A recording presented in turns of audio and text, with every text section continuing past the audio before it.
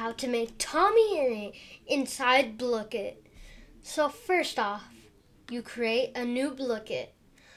But before that, you have to have this entire battle pass finished. Then you can start making the Blooket. So then, first you're gonna change it to this color. Press this, the blonde, and then click on this one. Next, you're not gonna care about this, or this. Hat, no. Eyebrow, no. This, no. And this is your own TommyInnit.